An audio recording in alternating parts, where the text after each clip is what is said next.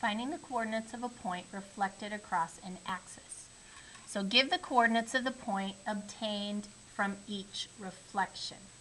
So I'm going to reflect the point 7, -5 across the y-axis, okay? So first of all, I'm going to plot my original point, 7, -5. So 7 over 1, 2, 3, 4, 5, 6, 7, and 5 down 1, 2, 3, 4, 5. Okay, so that's my original point. Okay, that one. Now I'm going to do the reflections.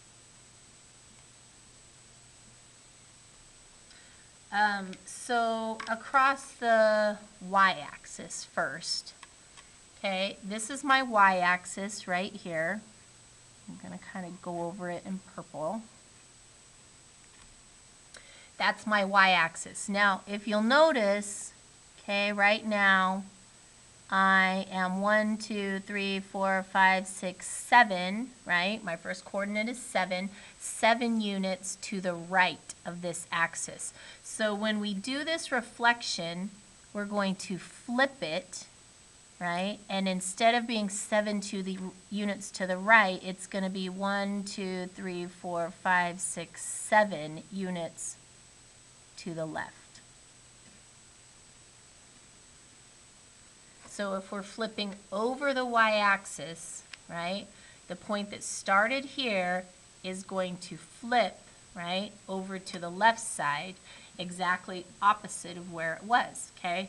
So the coordinates after this reflection will be -7, -5. Okay, so right here, I would fill in the coordinates -7, -5. And I just noticed this 5 right here needs a negative, okay? Okay, so now we're going to reflect it across the x-axis. So this time, we're reflecting up and down, right, across this horizontal x-axis.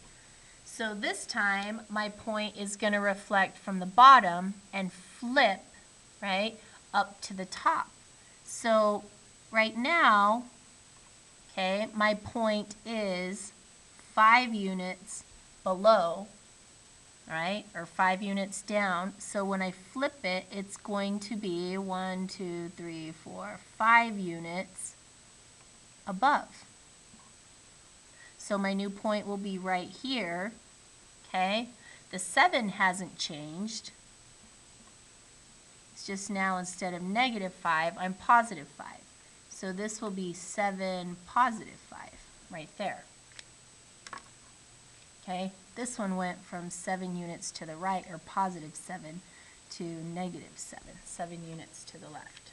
Okay, so those are my two answers after the reflections.